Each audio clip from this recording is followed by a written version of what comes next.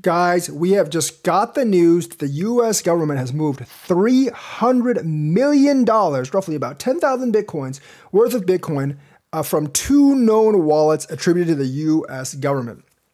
Where do they get these Bitcoins? They seized them from Silk Road some time back. And of course, this was part of their promise to liquidate the approximately remaining 40,000 Bitcoin from the seizure in 4 more batches over the remainder of the calendar year. So I think they did the first one in March, and now they're doing the second one.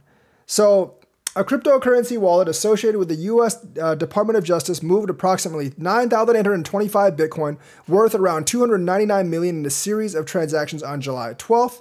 It's unclear at this time whether the transactions, which appear to have ultimately propagated in at least 101 new wallets, were sent to exchange addresses for sale or remain in custody of the Justice Department. Now, they have sold in the past, but they've generally auctioned them off, and I think that's kind of what they're doing right now.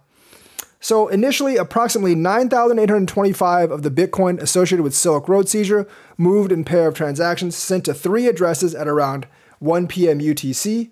The bulk of the coins, 8,200 BTC worth nearly 250 million, as of the time of the article's publication, were sent to a single address, which subsequently split the total amount across 11 separate addresses a little over an hour later.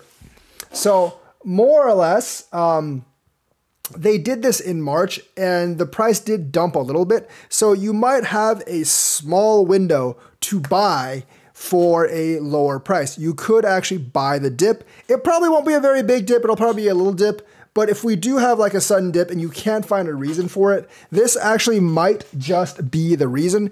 It might be able to dip at $1,000, maybe $2,000.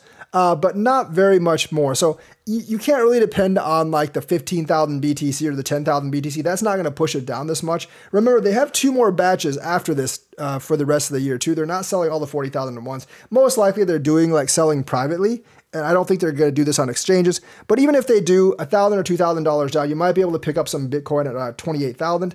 I think the opportunity arises with altcoins. If Bitcoin falls 1,000 or 2, I think the altcoins will bleed for a longer time period. And you might see like a decrease of maybe 10, even 20% in altcoins. And that's a good time to actually pick some altcoins up. When the US government moves their funds from Silk Road, it generally does mean they are going to sell them either via exchange or via OTC. That puts a lot of selling pressure all at once on Bitcoin. So we might actually get a drop within the next week or 2 because of this. It'll probably go back up very, very quickly. So if you're wanting to buy Bitcoin, probably a shorter time period. If you want to buy altcoins, definitely, you could stand to wait a week or 2 more to see if this actually has any effect, because you could actually get a pretty good sizable chunk of altcoins at a discounted price of 10 or 20%. So that's the news for today. Let me know what you think. Like and subscribe, hit that bell notifications button. Thank you and have a nice day.